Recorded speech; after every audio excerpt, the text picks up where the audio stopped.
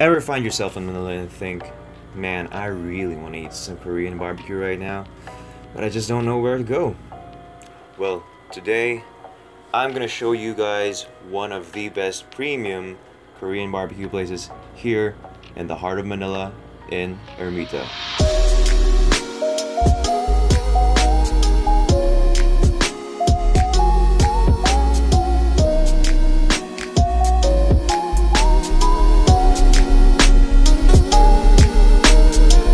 Welcome back again, guys. It's me again here, Cars Karandang, giving you the most raw, natural, unprofessional opinions on things to find here in the Philippines.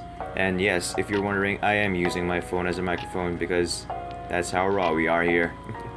Today I'm gonna show you guys a Korean barbecue place just here in the heart of Manila with Makchang. And they've actually been open since 2003. They've recently had a renovation, I think about 2014, and if you've never been there, give it a try. If you've been there before but not recently, you can still give it a try and see how good their place looks now. It's very modern, very clean, very professional. So right from the get-go, they give you the side dishes that they have, which is the steamed egg. They have, of course, kimchi. There's two kinds. There's one that is made of radish, and of course the more common one, the cabbage. They also gave us a soup. It's a soybean based, and it's actually pretty good. I liked it. My friend Van, he didn't really like it. I guess it's really up to your own taste. So what we ordered there are 4 dishes. The LA galbi, which is different from the normal beef galbi, as the waiter said that there is less bones. We ordered as well the samgyup, which is the beef belly, and we also ordered the woo-samgyub, which is beef belly, and it's actually pretty good as well. You're gonna see it later. And of course we couldn't go here without ordering their main dish, the makchang, which is beef stomach, as the waiter told us, and it was actually surprisingly good. All 4 of those dishes total at about 1,900 pesos, which is just about $40, and that is about $20 each person. And for the quality of the Korean barbecue in this place, I say it is very well worth it. So starting with the grill itself, since Korean barbecue is very famous for showing you that the food is cooked in front of you, as opposed to other Korean barbecue places where they just use a gas stove with the fire burning under.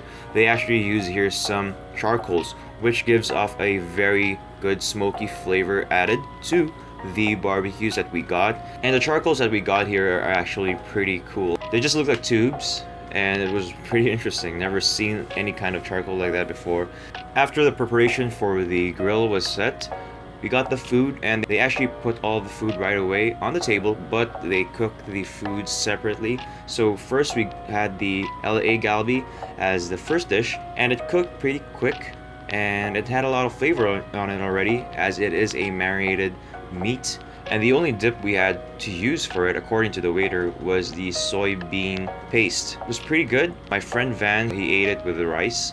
I just ate it with the lettuce, and it was all good. Each bite was very satisfying. There was enough crust and juiciness in every bite of the LA galbi, which was very good. And the next dish we had was actually already the samgyupsal with the makchang. So they cooked the two at the same time, because I guess there was just enough space in the grill.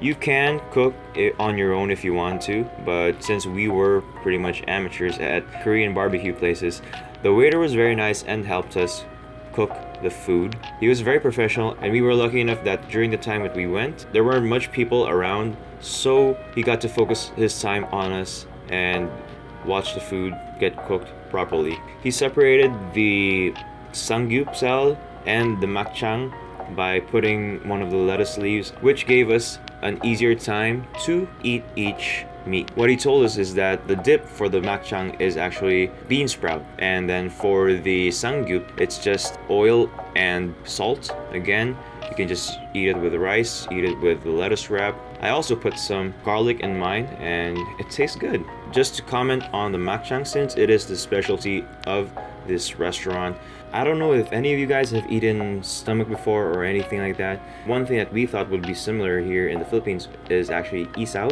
which is chicken and also pork intestine. And I have to say it's very different. The texture is honestly very different. The makchang is very chewy.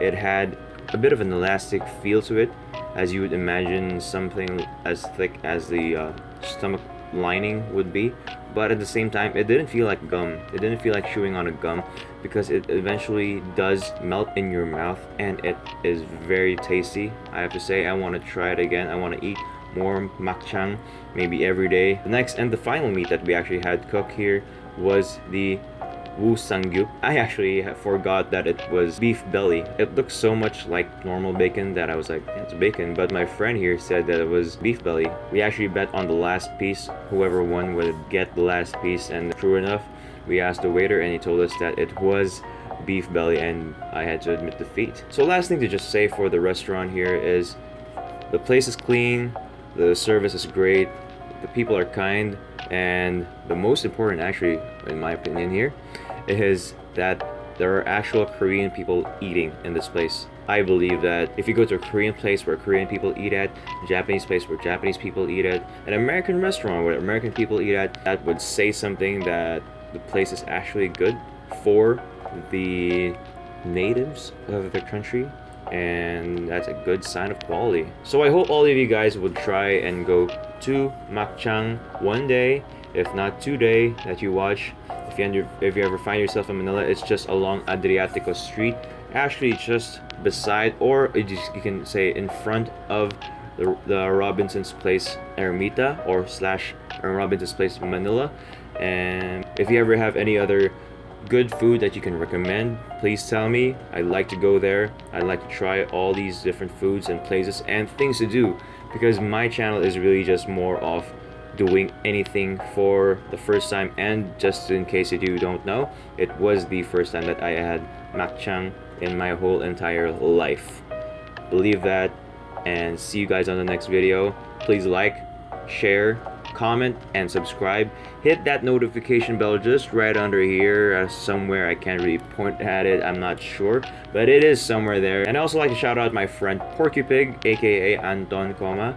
He also has his own channel here in YouTube, doing some vlogs a little bit different from what I do. Yeah, he's one of my closest friends since high school, since grade school I think.